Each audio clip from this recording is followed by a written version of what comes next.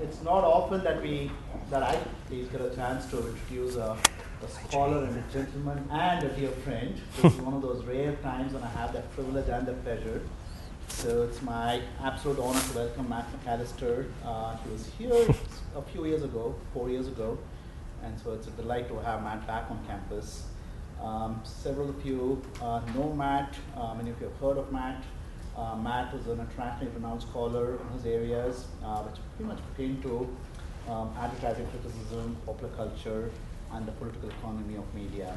And Matt's record is just stupendous. He has just so many books looking at many different aspects of advertising and popular culture, many popular readers, and also a very acclaimed book on the commercialization of American culture. So in addition to all these books, Matt has also published extensively in some of the most popular journals in our field, including Journal of Communication, Mass Common Society, Journal of Broadcasting and Electronic Media, Critical Studies in Media Communication. The list is just quite endless.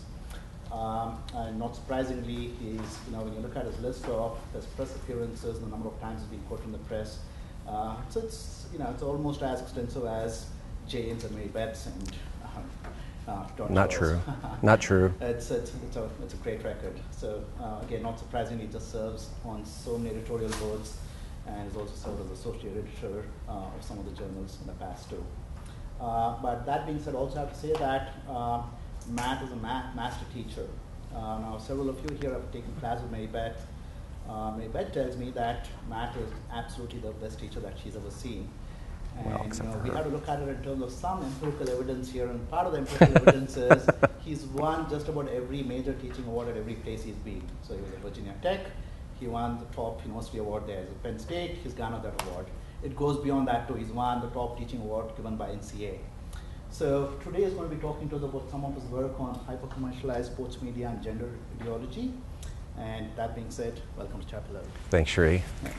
Hi, everybody. Thank you so much. So is this working? Do I need to turn it on? It's good? You don't need that. I don't? Well, I think they need it for the recording thing, so, right. Well, thanks, everybody. First of all, it's a real pleasure to be here. I really appreciate it.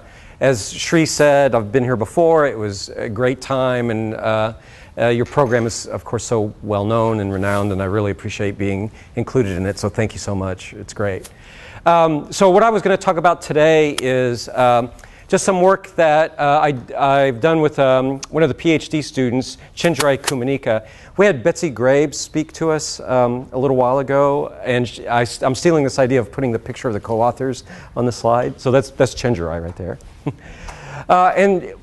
This piece is going to be, we're going to present it at ICA, but it's also forthcoming in a book I've co-edited with Emily West, and there she is at the University of Massachusetts. In a book that's kind of an overview book of what we see as critical and cultural approaches to advertising and promotional culture. And so this is my and Chinjerai's contribution to that. And you'll see just noting some trends that we see happening in sports culture and commercial culture. And so we'll talk more about that. Overall, and this, as Shri said, this is part of the kind of work I do.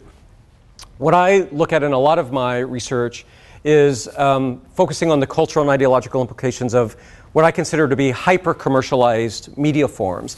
And I take this term from Robert McChesney, who's used it several times, including Rich Media, Poor Democracy. Just the idea that there's advertising forms that go beyond what are the traditional contained advertising forms in our society, like the 30-second spot or the one-page advertisement. That we see commercial forms bleeding over or invading, or to use Lawrence Wenner's term, getting dirty with other media forms. So it would include things like license-based children's media. So I don't know if anybody was here. I know, well, a couple of people were here. Last time when I talked about Bratz, my previous presentation was on Bratz dolls and Bratz media. And so this would be an example of, again, I think of where advertising and promotional culture starts to kind of transcend traditional forms. And so I wrote a piece recently with another graduate student, Zach Roman, that looked at The Brave and the Bold, which is a Batman cartoon that airs on the Cartoon Network, as especially licensing-based and promotionally oriented form of children's culture. I've done some work on product placement with yet another PhD student, Alex Nutter-Smith, where we looked at elements where there was product integration on television shows, especially when partnered with commercials for that product in the same text as you see the product placement. So this is an example. I don't know if anybody recalls this, the first season of 30 Rock, where they had a parody, but not really a parody, of a Snapple product placement, where the characters very self-reflexively gushed about Snapple, including Sherry, I think her name is, character's name, 30 Rock people. And then lately I've done some work with sports sponsorship. Again, how advertising, I would say, invades or intrudes, or again, in Winter's term, gets dirty sports broadcasting. And so there's a piece I wrote about that. I don't know quite how to do this with the mouse, so I'll have to. This is for all the Tostitos. Did you guys hear that? Could you hear that? Okay. Tostitos, yeah. And does anybody know what this moment was? This was the Cam Newton. Yep. And do you remember what that particular moment was? Oh, this is where we win the national championship. Right. That's right. Exactly. Oh, we? Are you? All right. Wow. I did that just for you. Right, so obviously I didn't write about that game in particular. I've written about other national championships and the kind of commercial intrusion in that national championships. But that moment by Brent Musburger was just too good to pass up, right? Where in some ways, the key moment of the entire football season, he makes a joke about the sponsor, right, during that moment. All right, so this particular project that I want to talk about today, it really what it does is combine three scholarly literatures. The first literature is a very extensive literature, and I'm just going to give you a real small piece of it. And I'm sure many of you have read or written about this kind of literature, gender representation in advertising. And that literature encompasses both the more critical cultural or qualitative interpretive areas, as well as the more social science areas, particularly in journals like Sex Roles, publishes regularly about gender representation in advertising. Also, the issue of gender representation in mediated sports, that mediated sports is a highly gendered space. So I'll review a little bit of that literature, but I'm connecting that up with this work on, again, hyper-commercialized forms, where you see advertising imperatives or advertising messages going over into what are traditionally seen as non-advertising forms, like sporting events or other cultural things that, again, we don't normally associate automatically as something that carries an advertising message. So really quick, and I don't know about you. I mean, I'm one of these. Sometimes I get bogged down in the early literature review stuff. We don't have time for the good stuff, so I'm going to fly through this. And obviously, if there's points that we can come back to later if I say something here that's provocative or you disagree with, or just something you want more elaboration on. Obviously, there's a long tradition of work that looks at gender representation in advertising, arguing that advertising is a highly gendered cultural form. And there's work that specifically looks at images of women, for example, or femininity in advertising, and that goes back at least to Irving Goffman. Although Marshall McLuhan wrote about images of gender in advertising in The Mechanical Bride, some of you may know, and how women are systematically subordinated and sexualized. Judith Williamson has written about that in a very early piece of The Semiotics of Advertising. Decoding Advertisements from 1978. And of course, many of you know Jean Kilbourne's work, Still Killing Us Softly, and that very series of videos and some academic writing she's done. But there's also work that looks at masculinity in advertising. And specifically, though, I'll argue that often advertising portrays men in using the concept called hegemonic masculinity that focuses on how mediated images of men really emphasize traditional masculine roles, issues of violence, which is especially prominent actually in advertising, nationalism associated with masculinity, and then the othering and punishing of other kinds of masculinities as a way to reinforce those traditional masculine images.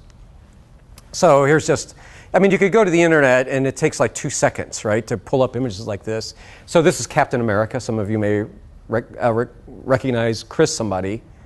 Yeah, Chris Evans, right? And so, that's she was on True Blood as the Queen. No, Evan Rachel Wood. Yeah, that's her. Thank you. Yeah, Evan Rachel Wood.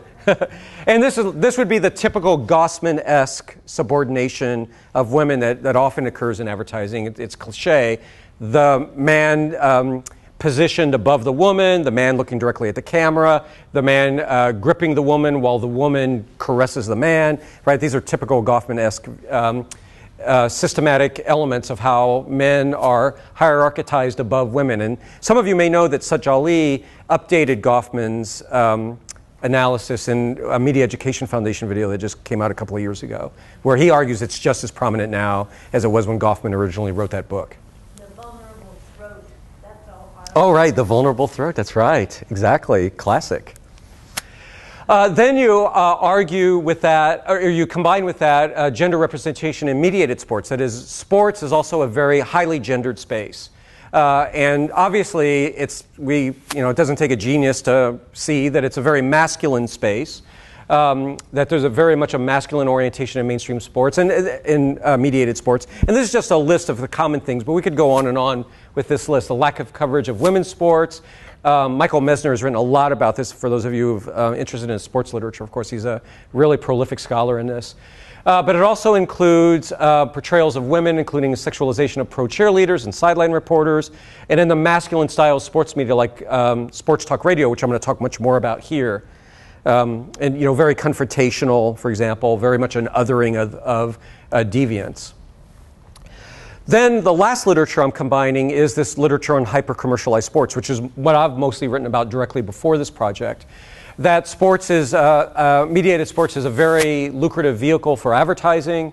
That in 2011, $28 billion in ad spending on mediated sports. And that's just literally buying the ads. It doesn't account for a lot of below-the-line marketing activities that involve sports.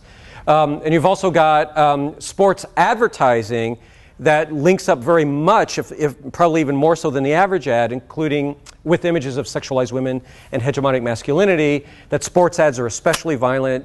Studies that have been done of Super Bowl ads, for example, talk about the level of violence, usually violence combined with humor in those kind of ads. And that often sports ads will portray intense male fandom, that is over-the-top crazy behavior, often associated with beer. And then the celebration of the regressive male. Mesner and Montes de Oca have this great article, I don't know if anybody's read it, called The Male Loser is Hero, and how in commercials you have these guys who are clearly losers, right? They can't keep a job, they don't dress well, but they love beer. And in a way, these ads reverse the traditional commodity fetishism. The traditional commodity fetishism of advertising is, you drink this beer because it'll get you women, if it's a male audience. And these ads say it's all about the beer and women just get in the way. You've got to get rid of women to drink the beer, right? So it's kind of a really disturbing message, even though it's framed humorously in these ads anyway. It's a great article if you're interested in kind of some new takes on how sports advertising works in terms of its gender ideology. I've always wondered about that. I'm glad to see that. Yeah. It's like we give up. We know you love the product. It's no longer the product gets you other things. The product is its own thing. Yeah.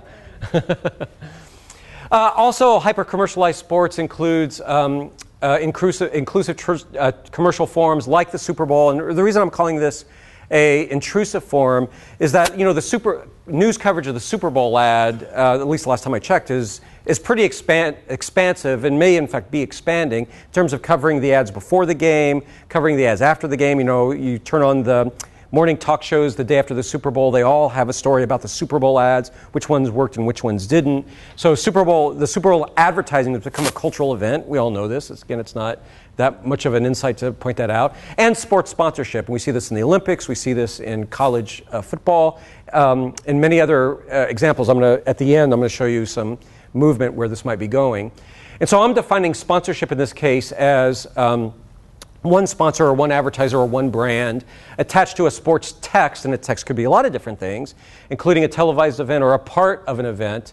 So here, this is from one of the national championship games a few years ago, where it was, again, Tostitos sponsoring the game, but they can sponsor parts of the game, right? Including the impact players of the game, sponsored by Taco Bell. Think outside the bun, okay?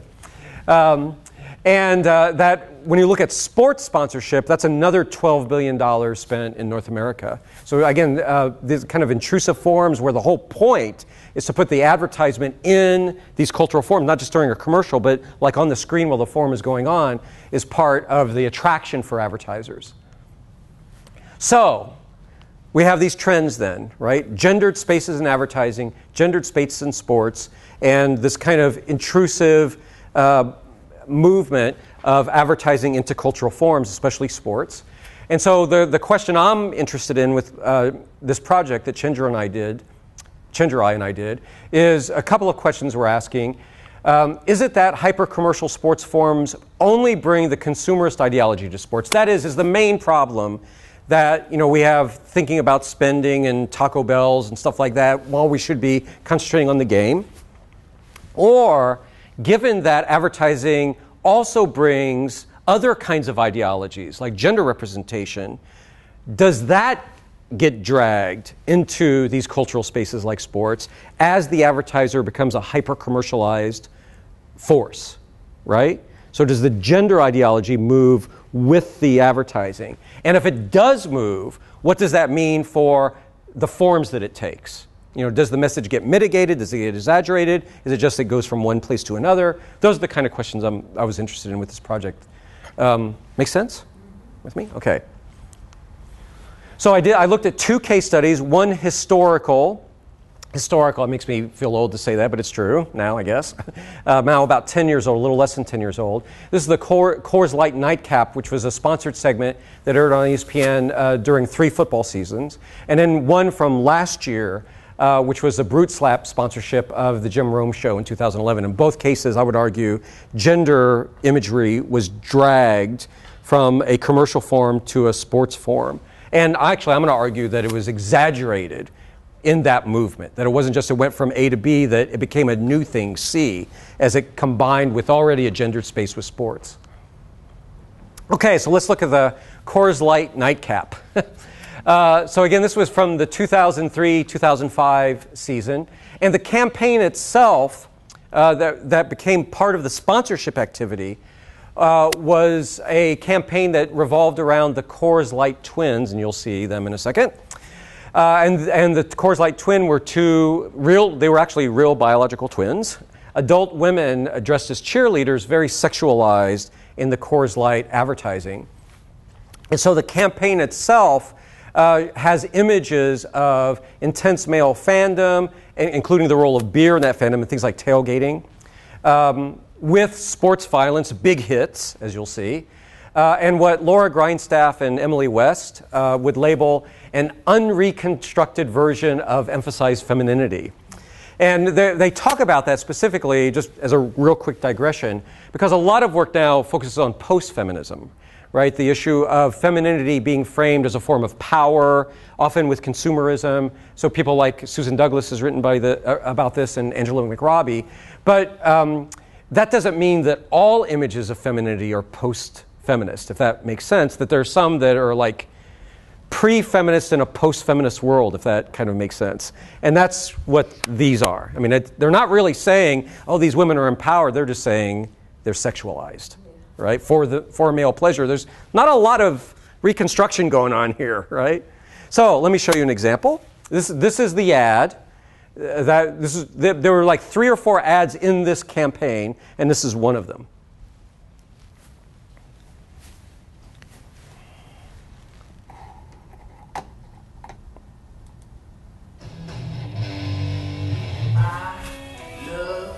Playing 2-hand touch, eating way too much, watching my team win with the twins. Quarterbacks eating dirt, pom-poms and short skirts, fans who won't quit, and those twins, and I love them too. It's the football. Okay, that's the ad. Now let's see the sponsored segment that was part of this campaign. So this is from I think this is from a 2004 Sports Center, so during the football season. So Sunday night, Sports Center, would be after their NFL recap show. They would also recap football. And they would go to commercial, and would come back to commercial, and this happened for 3 seasons for 17 weeks, right? So 17 times 3 is how many times this aired. And then once it aired throughout the day, because SportsCenter is rerun intensively on ESPN. And so here's a sponsored segment that was tied to that campaign. Coors Light Nightcap, brought to you by the coldest tasting beer in the world. Coors Light, the official beer sponsor of the NFL.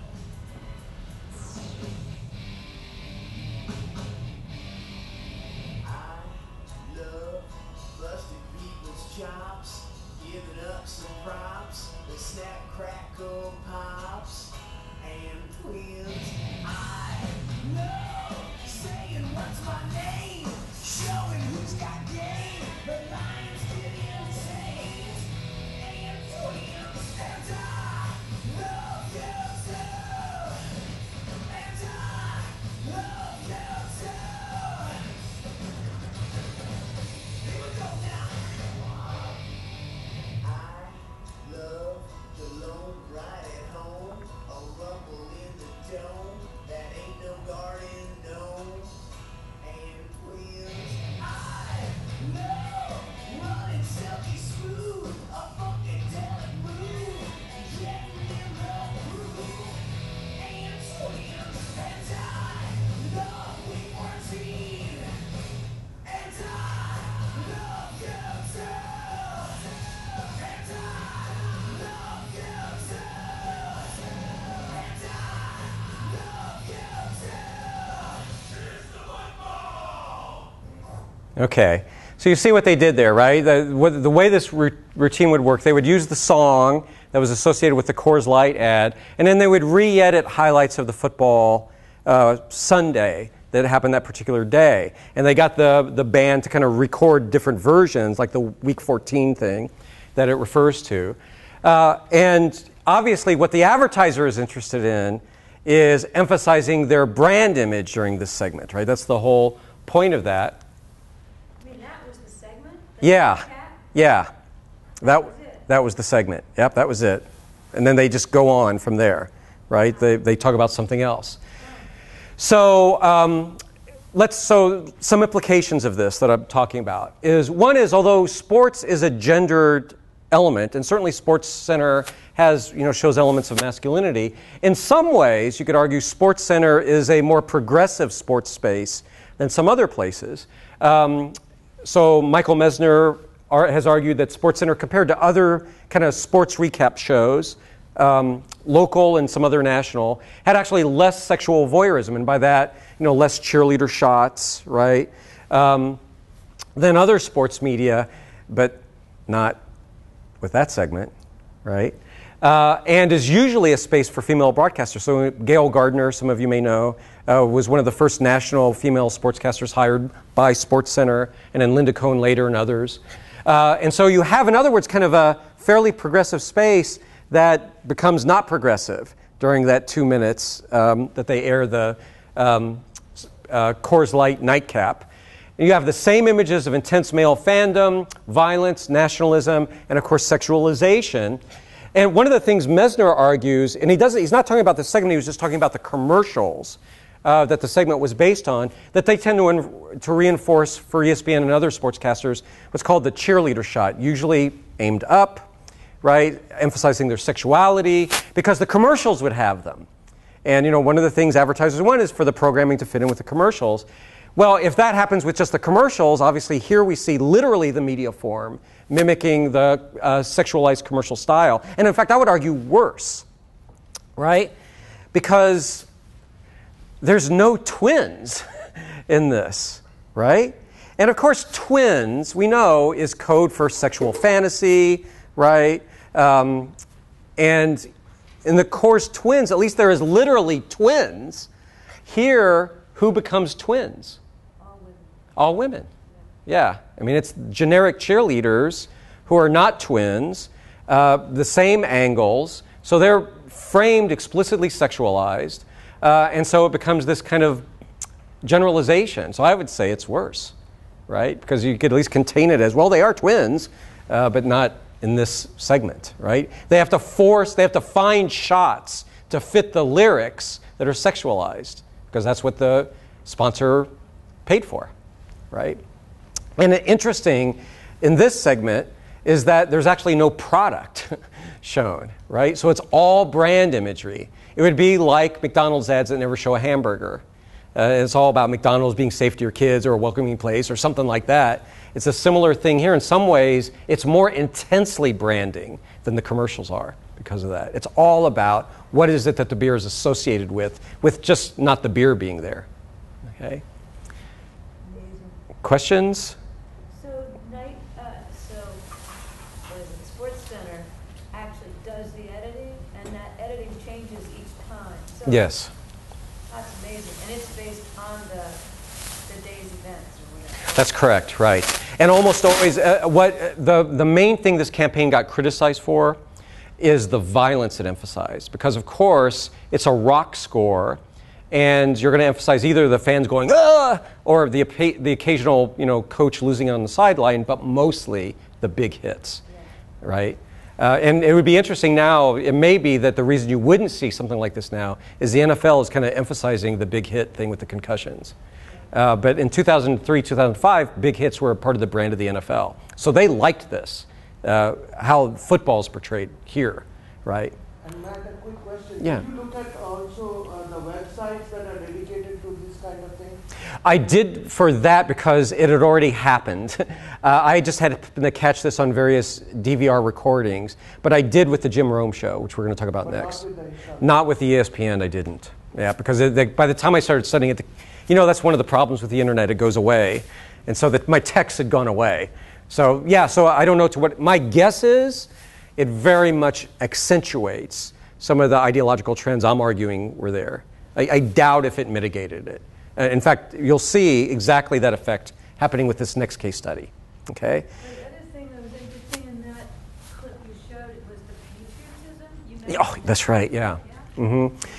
That often a kind of hegemonic masculinity is associated with the nationalism or Americanism.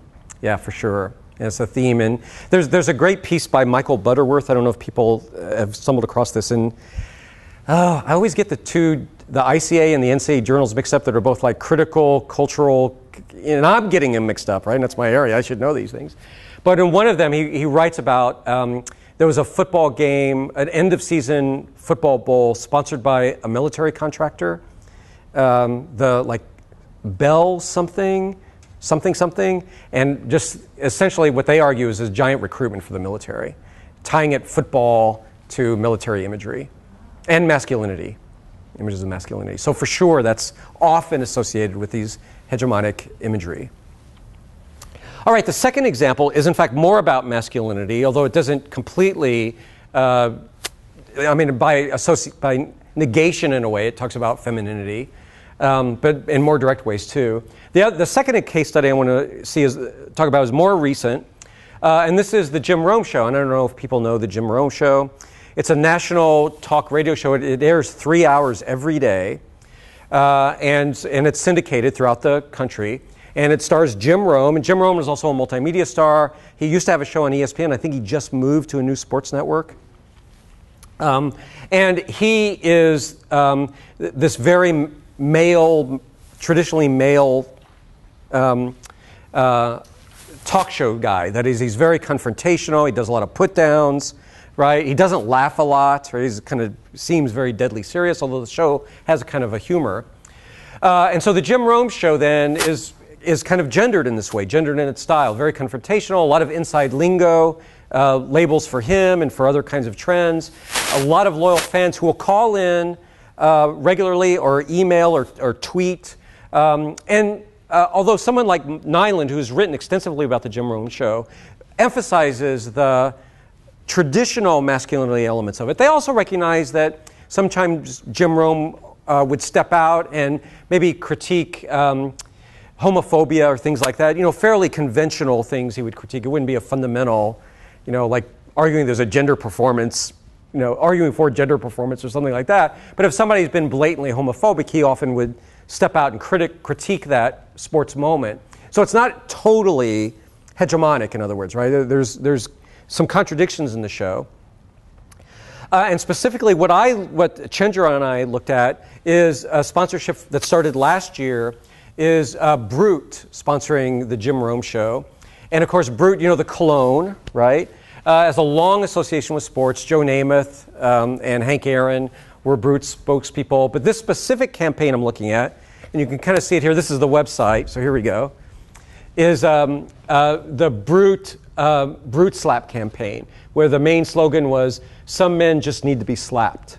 And you'll see where we're going with this, the kind of man that needs to be slapped. You'll see.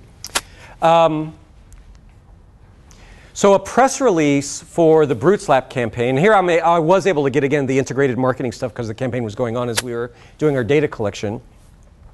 The press release kind of softens the campaign. It says, oh, this is humorous, creative execution, designed to celebrate the differences in everyone and being true to yourself. And by this they meant designed to punish those who were different from a traditional masculine hegemony, right? You can't really see that in those words, but that's what they meant, okay? Let me show you. Here's a couple of just ads, TV ads that went with this campaign. I'll show you two. They're both very short, but they're both so outrageous, frankly. Well, not more outrageous than twin cheerleaders, I guess, but still pretty outrageous. Hi, I'm Alex.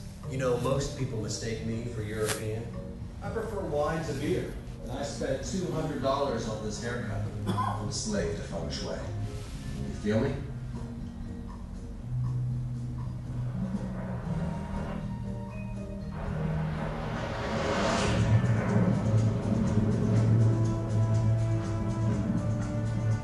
That's good stuff. Okay, here's the other one, I think. Not sure if I advanced the slide. Let's see here now. Oh, I go. Oh, yeah. Not because my wife makes me, but because my 18th century French mahogany wood entiere would look just silly without the matching walnut rococo nightstand. Duh.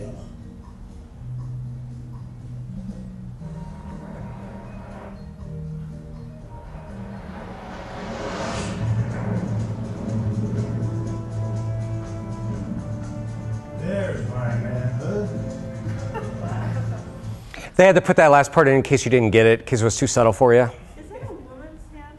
I think it's a man's hand. I've looked at that, actually. I have looked at that. It's probably the best answer is it's ambiguous. It's polysemic. So it's. I have the same feeling. It seems like a woman's hand. I looked at it and I zoomed in on it, and it's at the very least unclear. It could be either. I think it's androgynous, but I think so. You can interpret it either way. But does it make a difference if it's a woman's or a man's hand? I don't know. That might be up to the beholder, I guess. Both of them have ideological statements to them, whether it's a man or a woman. The campaign is aimed at men, just given where they placed these ads and the kind of things they sponsored. But maybe they want to say women will slap you if you are not American, right? Some people mistake me for European. If you spend too much on your appearance, right? If you do things that are considered way overly creative or sensitive, like feng shui, right? Then you need to be slapped, right? You need a physical intervention, is what the campaign is saying, right? So that's the gist of the campaign.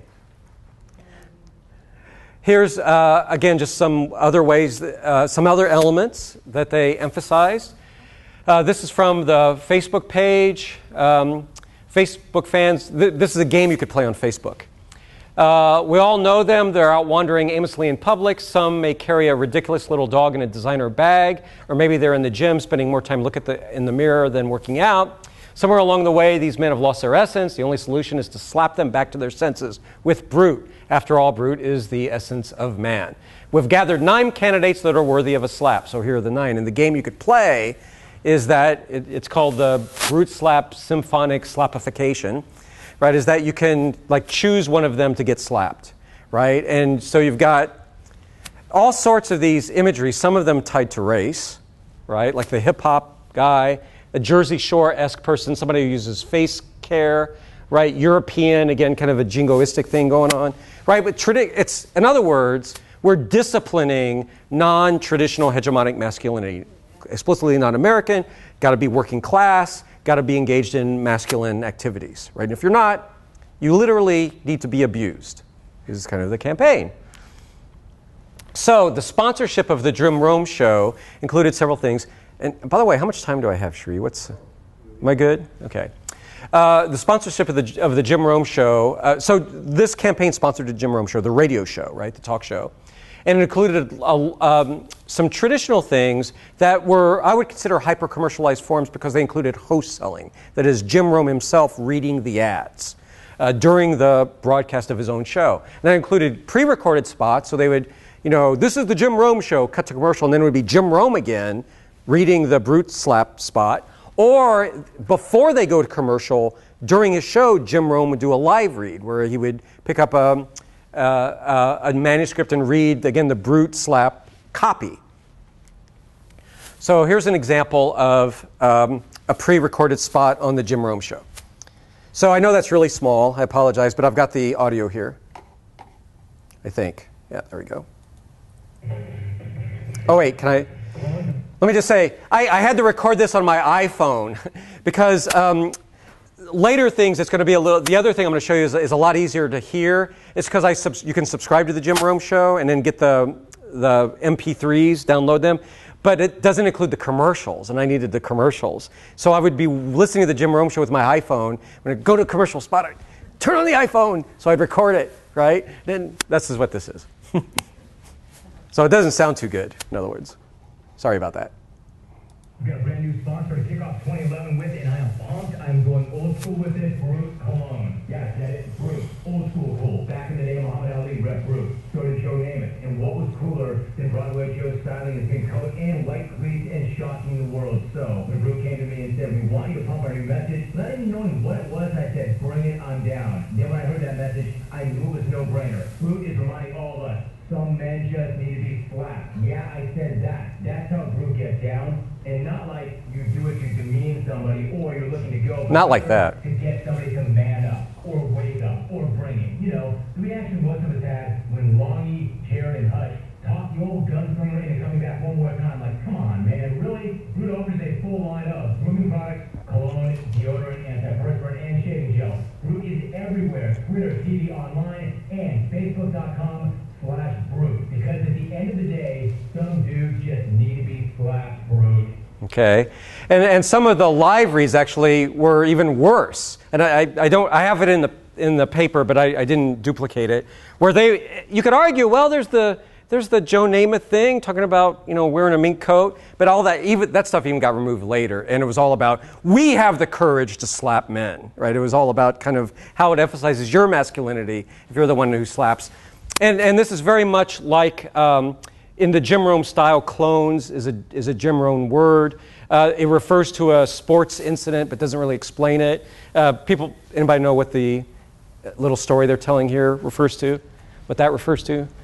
Anybody knows that? Who Longy, Jarrett, and Hutch are? It's when the Minnesota Viking players went down to Louisiana to try to talk Brett Favre into coming back and playing. It was kind of a debacle, and they had to beg him, and anyway, all that stuff. So they're making fun of that, right? He's referring to a recent sports thing. Here's an example of how the sponsorship gets integrated into the show. And it got integrated into the show in a few different ways. And by the way, I'm gonna confess, I didn't listen to every Jim Rome show in 2011, which I would have needed to really get the whole thing. So I will admit I'm picking and choosing ones that I happen to find, because you can't do a full text search of the Jim Rome show. At least I don't know the software that's available to do that. It would have made you crazy anyway. It would have made me crazy, yes. I would have, been slapping myself after a while. But here's some ones I did find. And so other ways this becomes hyper-commercialized, besides the host selling, is mentions of Brut in the show itself. So here's an example.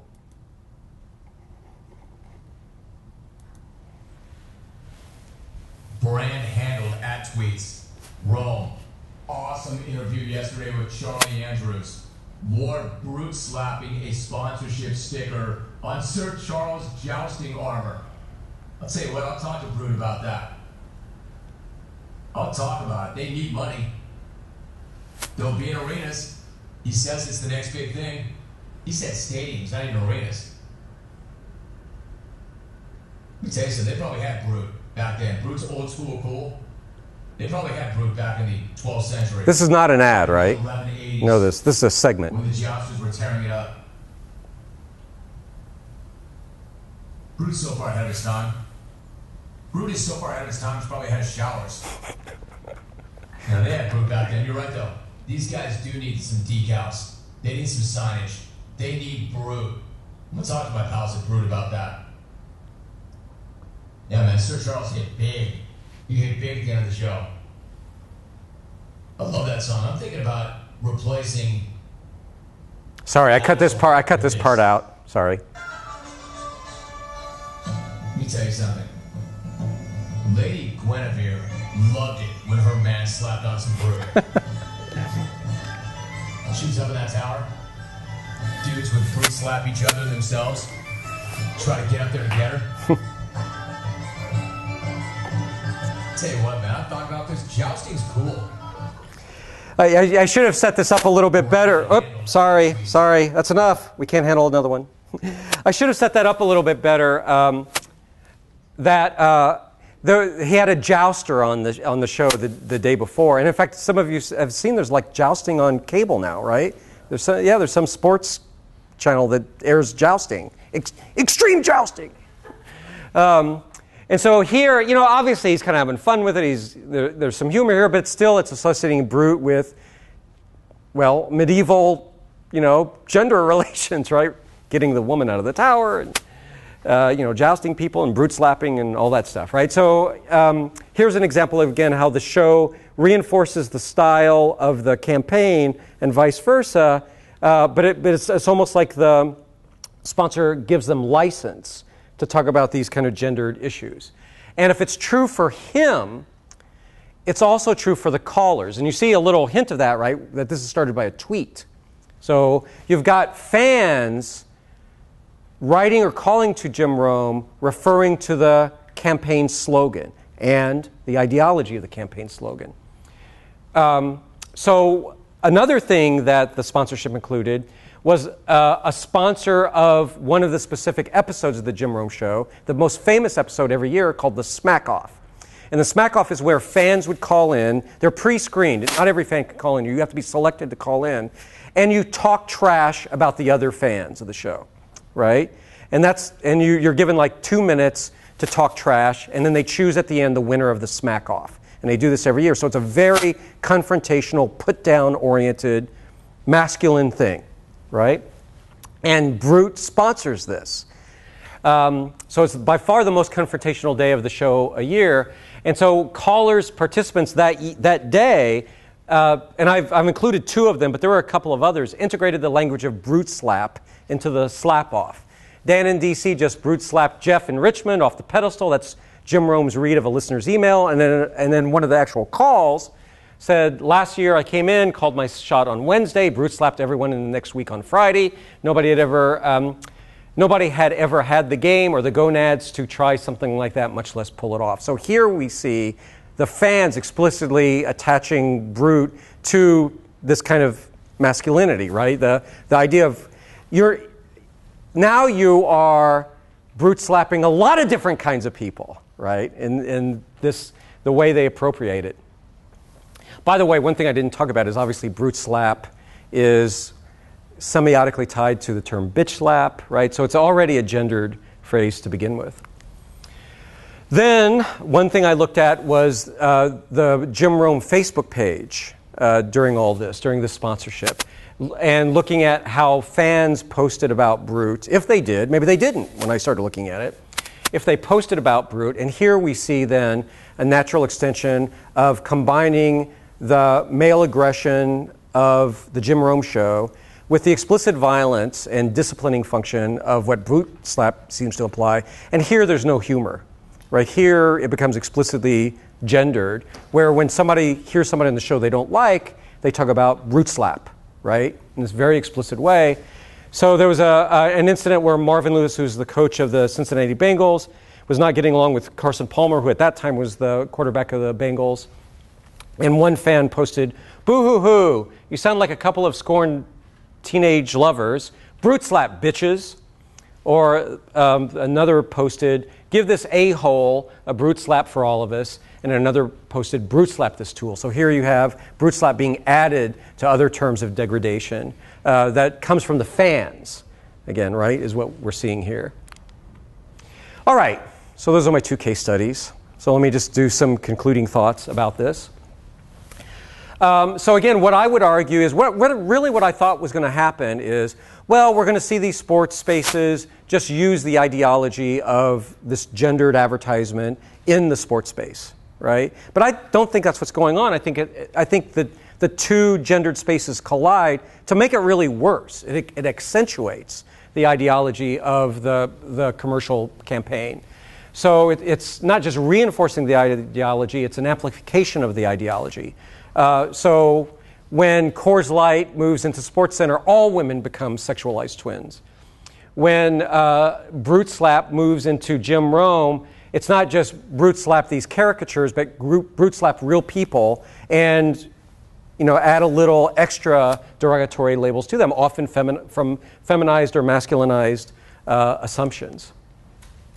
And I think this is going to keep happening. I think we're just seeing the start of things like this, and I think it's going to keep happening with the increasing niche media. People like Joe Turow talk about, and we see multiple very niche-oriented cable channels or websites, and marketers are looking to tie into those niche-oriented media outlets as they look to really nail down specific consumer markets, and as we see more and more use of sports sponsorship. So I don't know if anybody saw, this is from the headline in the New York Times this week. NBA takes a look at jersey sponsorship, not New Jersey, but sponsorship on the jersey, right, on the basketball jersey. So already we're seeing pro sports really looking more seriously at sponsorship activities, and I think therefore increasing this gender dynamic that I've seen go on. Should I show you a couple more examples, or are we done? Are you sick of it? Do you have 2 quick? These are bad. I'm apologizing in advance. Right? In some ways, I gave you the fairly sensitive ones. Okay? Here's another example. And again, and you know what? These tend to be hidden from most of us. Right? Part of the reason they get away with this is that people don't see this unless you're already inculcated into that mindset, because they're hiding it with the niche marketing, right? They're hiding it with the specialized outlets. So one example of this is Hooters, which is the restaurant chain, but it is a giant media brand, right? There's all sorts of Hooters specials and magazines and calendars, and they do a lot of sports sponsorship. So here's an example of this, very quick. Welcome back to NASCAR Race Hub. I'm sorry. I'm Brittany, and I'm Brittany too, and we wanted to remind you that it's a great time of year to watch sports at Hooters. We encourage you to play hooky on Thursday and Friday, get a note from your doctor, and head to Hooters to watch your favorite sporting event, like NASCAR coverage all day long Friday from Bristol. And to get your free appetizer, check out HootersHookieDay.com online. And now, back to the show. All right, thanks, ladies. We certainly look forward to a big weekend at Hooters. Only 4 races into the 20. All right. So again, I'm not going to say anything. Let's just move on. One more example. Sorry. And this one is an example of not an actual sponsorship activity, but a commercial that combines the language of sponsorship with the language of, again, hegemonic masculinity. Highlights is tired of a bunch of super fly overpaid athletes getting all sponsorships. So we're sponsoring real folks instead. D'Angelo Miller High Life wants to be the official beer of you. Here's your contract. Oh, that's cool. Ricky Wilcox, Miller High Life wants to be the official beer of you and your vehicle modification scheme. 3 more miles a gallon. Thanks for living the High Life bubble. Oh, Get sponsored at MillerHighlife.com. come on, man. You get the idea, right? Again, it's classic hegemonic masculinity. You discipline alternative masculinities. In this case, they reject that. The only person that gets rejected from the sponsorship is the European guy who shaves his chest, right? So it's this campaign aired last year, very similar sort of thing. All right. Oops, sorry. All right, obviously some things that we can think about as scholars who write about these trends is, I think it's important to document and critique such trends, again, especially since they tend to get hidden in these kind of niche media outlets. But on the other hand, I think they're going to become more common. To incorporate its criticism in our pedagogy, that is to talk about these issues in class, of course. And related to that, to encourage key demos to voice their dissent, So I can write Miller, I can write Coors, I can write ESPN, but I'm a 51-year-old professor, right? In 3 years, I am invisible to them. I'm done. But our students aren't, right? They are in the wheelhouse of these target markets. And so, a lot of our students, they are sensitive to gender issues. And some of it is, again, about making it visible and decontextualizing these examples from the natural settings of the couch, football game, a little bit drunk setting that they intended us to see these ads in, right? To decontextualize them. And obviously, what we have are several stakeholders that can be approached, including the advertisers, the sports teams and leagues themselves, and the media, as a way to kind of, voice our dissent when we see this kind of activity. So, just want to thank to everybody who made this possible. Thank you. I enjoyed it very much. This is the first time I've given this presentation about this topic, so thank you. Okay. Yes. If you go back to those beer commercial, I wonder if the people putting together the commercial, sitting out of a room and being creative, would do you suppose they have a mindset at all like yours, or are they just thinking, we'll get this, we'll do this? They don't think about it in systematic terms and culture, do they? Would you think? Have you ever sat in on any of those creative sessions? I haven't. I've read some cultural work about advertising professionals, and I think, and people can correct me if anybody has that experience in here, can please add to that. I think that they are about selling the brand. I think they limit their efforts to the instrumental nature of the purpose. I could be wrong. Now some people that have written about advertising work say that advertising creatives themselves, what they're most interested in is the creative moment. They know they have to sell the product, but they congratulate themselves when they do something creative. So what I would imagine their mindset of putting together the ESPN spot is picking the hits of the day of all that they can pick in ways that hit the beat, right? And this aesthetic criterion they have. That's what I think. That's how they think they compartmentalize it. So they don't frame it in terms of cultural influence. They're not even aware of these things. So if you were to give your presentation to them, would they recognize it or be dumbfounded?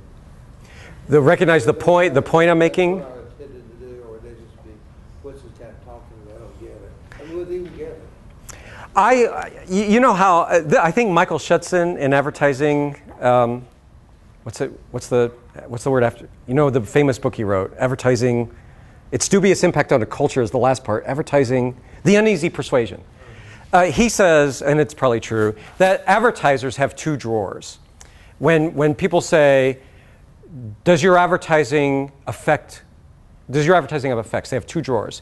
And one drawer they open when it's Congress asking them that, or advocacy groups, and they say, no. Yeah. Our research shows that people, will bring their own mindsets to the ads. We won't affect them at all. And then the other drawer is when the clients ask, do ads have an effect? And they say, oh yeah, we can see it improves product recognition, so, and it coheres the brand image around the entire effect. And anyway, and I think that's probably how they compartmentalize. And they might very well say, we're about selling the product. We think that it helps sell the product. We think people shrug off all that other stuff. I think that's what they would say. But I tell you, and maybe this is the experience with other people, when I have advertising majors in my classes, and many of them are women, and the issue of gender gets them worked up. So as students, they see this. Now, when they become professionals, I don't know. Yeah. I would say, I also just got a general question, but I teach video production here, and I'll tell you, it's really easy, well, for me too, but also for my students to put on completely different hats, and it seems like those hats come with completely different brains. And then so when they're trying to create something and it's supposed to be exciting and compelling, I would say we would probably, all of us, including me, be guilty of creating a video that would look very similar to that, because it would be looking for the compelling shots and something visually interesting. not thinking at all about what the implications would be or what the unintended effects would be until we were being asked to think critically. Mm-hmm. Right. But I think, yeah, if you're just thinking about getting the job done and you have a certain set of Mm-hmm. goals. Mm-hmm. Right. I mean, and I've seen that. I've seen people actually, come up with things where it's like, wow, boyfriend in a box. Did you actually think about what this is saying? Right. Right. People like, no. I was wondering, thinking from kind of a production perspective, that era when they were doing the Coors Light stuff. I don't watch football. I never really have that much unless I'm forced to by some people. Do you have a sense on whether they actually had more of those cheerleading shots in? Like maybe the director was actually trying to get their cameramen to get more shots so that they would have that material for editing afterward? Or has that been kind of consistent? Like does every game have that cheerleader shot in there? Well, good question. I don't know is the short answer to that.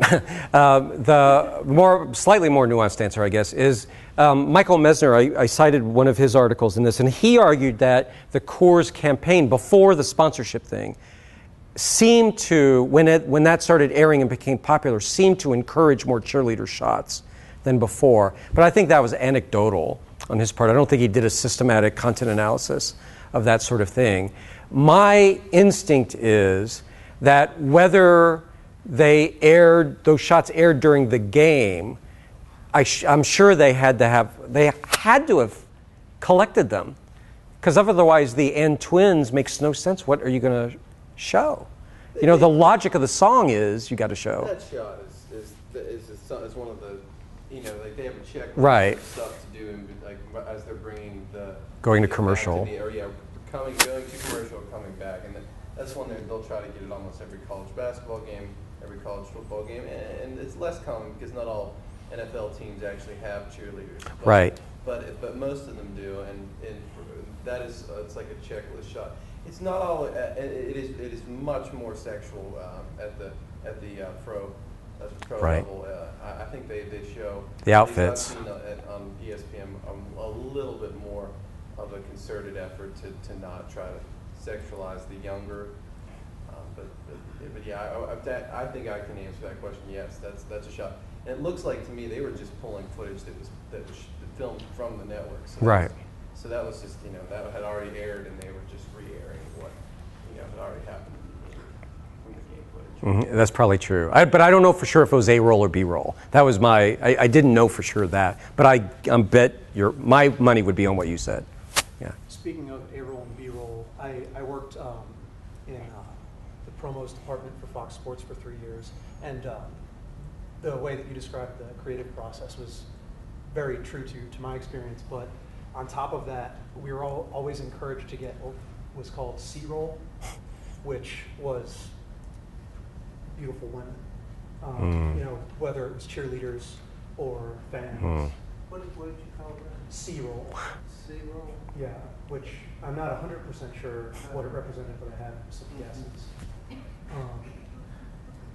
So I thought, just to weigh in on this production aspect of it.